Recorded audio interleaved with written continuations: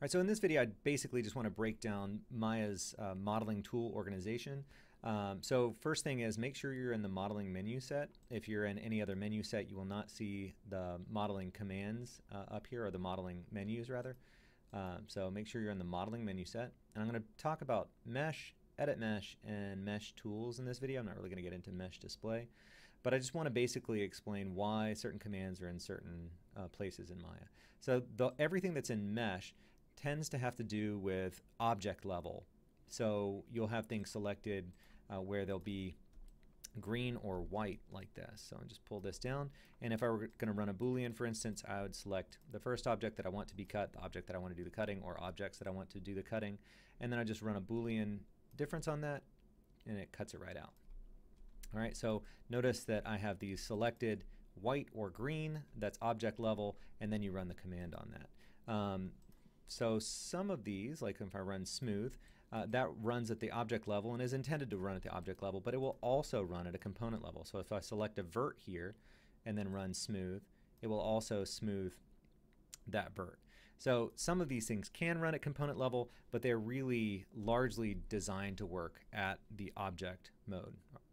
All right, edit mesh, just to contrast here, is really intended mostly to work at component level. So for this, you might select edges and double click here and then go under edit mesh and choose to bevel that.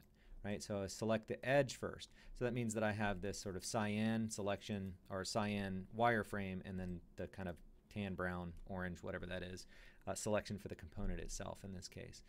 Same if I were going to do an extrusion, I select those, then I come in and run the command, and then it gives me a widget that I can modify it with.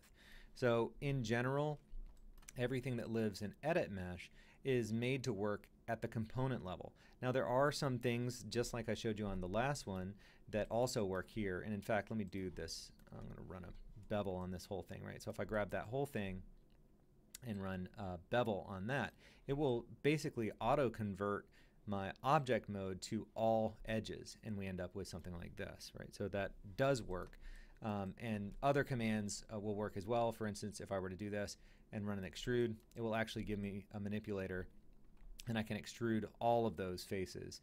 So it basically just does auto conversion. But all of these commands in here are really intended to work when you have the cyan wireframe and it's working in component mode. So the last one over here, let me just get back to object here. The last one over here is mesh tools. So mesh tools are something that require interactive input from the user. So when I select anything from this, it basically changes my tool selection from whatever I have, whatever my current tool is, to whatever this tool is. So for instance, if I were to switch this to the multicut, you'll see that it'll switch away from that tool, and now I have the multicut tool selected. And it doesn't do anything by default. It requires an interactive input from me. So if I hold Control on this and move this and then click, now it inserts that wherever I did the click, right? So most of the, or all of the commands that are in here, they basically take over as a tool, and then you have to do something else in order to actually make that command do something on your mesh. So these are sort of the more interactive things. And as you saw, you know, some of the commands in edit mesh, for instance, if we were to run an extrude, let me just get back here. Okay, so if we were to run an extrude on this, it also has this kind of interactive thing, but it doesn't require that. There is a default that you can give it for creating the extrusion, and in fact it has already made the extrusion before you use the manipulator. These can be manipulated after you run the command, but generally these have to be manipulated after you run the command.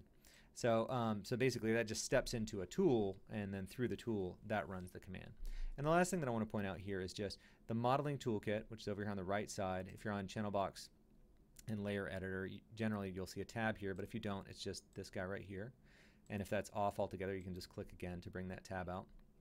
And this just kind of combines a whole bunch of different modeling options, sort of the most common set of tools.